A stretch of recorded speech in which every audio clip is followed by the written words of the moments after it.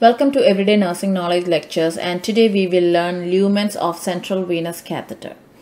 What is a central venous catheter? It is a catheter. Catheter means a flexible tube that is inserted into large vein closer to the heart. It can be inserted through neck, through internal jugular vein, through chest, through subclavian vein, through peripheries, which is called PICC line. It can be inserted through cephalic or basilic vein. And these catheters are threaded into superior vena cava, which is closer to the heart. And if a central venous catheter is inserted through groin, it is inserted through femoral vein to inferior vena cava, again closer to the heart. Now, what are the lumens of a central venous catheter? The central venous catheter have separate tubes or channels within the catheter. These are called lumens, and these lumen exit at different points. So the advantage is that when you give medicine through these lumens, they do not mix together. So you can give multiple medicine at the same time which are incompatible. So if it is a CVC with a triple lumen catheter, these triple lumen catheter exit at three different points. The one lumen exit at the end, the second exit the middle, and third behind. So they exit at different points. They vary in length and they have different internal size. A CVC can be more than one lumen.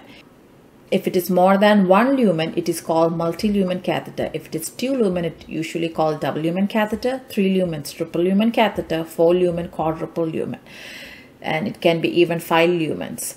So this is a picture of a cross section of a CVC or a PICC line, and you can see this picture is a CVC or a PICC line with single lumen, only one lumen, with double lumen, and this is with 3 lumens. So remember, they exit at 3 different points. These lumens vary in length and it has different internal size. The most commonly used CVC is a triple lumen catheter, and this triple lumen catheter, the lumens are labeled as distal, medial, and proximal lumen.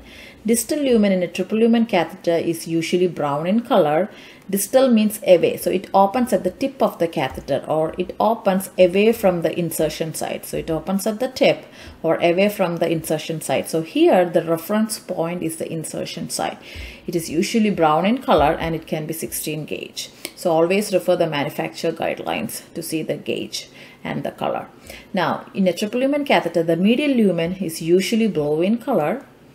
It opens in the middle. So you can remember M for medial and middle, and blue in color.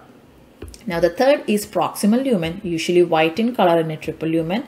It is 18 gauge and it opens close to the insertion site.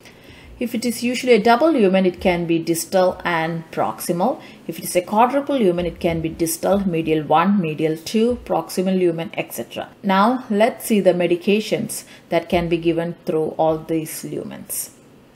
Distal lumen.